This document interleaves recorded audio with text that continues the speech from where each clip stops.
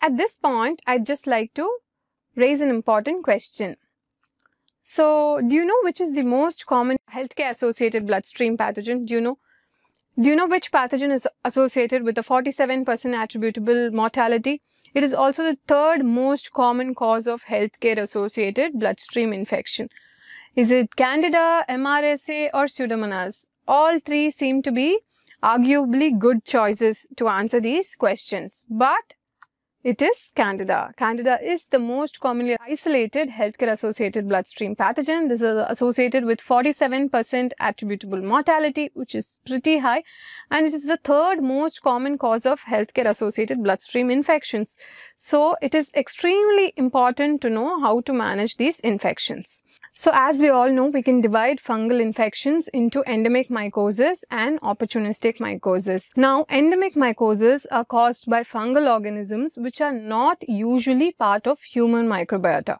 So often these infections are associated with certain specific activities like gardening for sporotrichosis or visit to certain specific places like for histoplasmosis and coccidioidomycosis.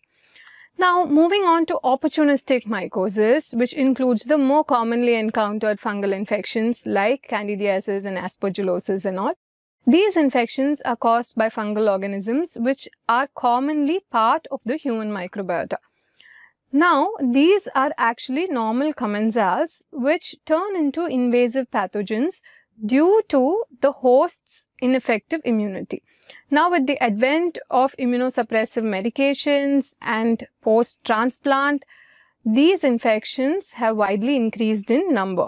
Even the endemic mycosis can cause more serious infections in the immunocompromised patients. So, fungal infections are generally caused by three different kinds of fungi. First is the yeast. Now, these yeasts are rounded single cells. They're often seen as budding organisms.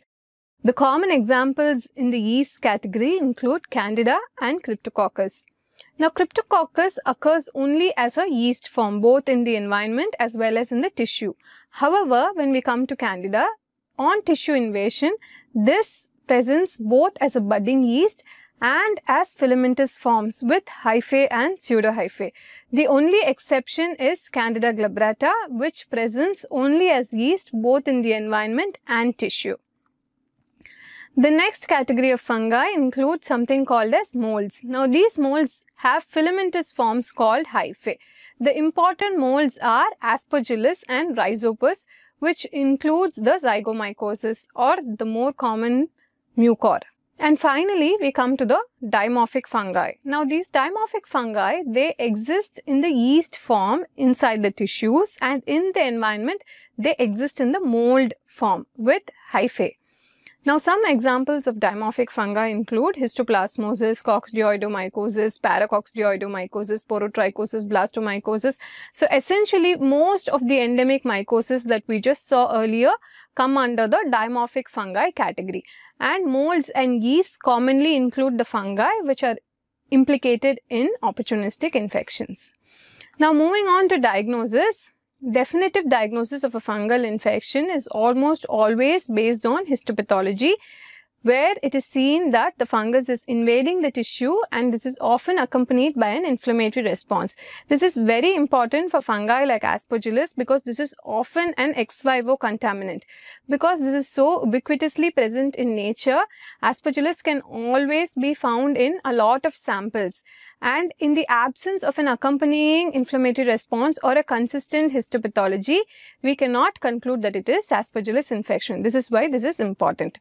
The commonly used stains to diagnose fungal infections include periodic acid skiff, gomery methenamine silver. Gram staining can pick up Candida. We all know India ink is traditionally used for Cryptococcus. Moving on to diagnosis, antigen and antibody testing has also been done. Cryptococcal antigen testing has now replaced India ink detection, and this can be done both in the serum and the CSF. Antibody testing is often found to be useful with respect to coccidioidomycosis and histoplasmosis. Of late, these are two tests that have gained a lot of importance because they are looked at as surrogate markers of an underlying invasive fungal infection. So one is the serum galactomannan, which is fairly specific for Aspergillus, and the other is the serum 1,3-beta-D-glucan, which is specific for Candida. Now, you should understand that both these tests have high negative predictive value because there are a lot of other factors which could cause false positive results. If these tests are negative in a patient suspected with invasive fungal infection, then that may be taken as a good marker to guide us to stop empirical antifungals in such patients. Now, let's look at the basic principles of management of a fungal infection. So, as we all know, there are three important categories of antifungal agents. The oldest and the one with the broadest spectrum is the Amphotericin B. Next is the azoles, and finally we have echinocandins. Let's look at each of them a little more in detail. Now, Amphotericin B belongs to the group called polyenes. Now, polyenes, how do they act? The polyenes bind to ergosterol in the fungal cell membrane and they create channels which cause cytoplasmic leakage. So, Amphotericin B is actually fungicidal. It is the broadest spectrum antifungal available. And the adverse effects include nephrotoxicity, dyselectrolytemia and infusion reaction.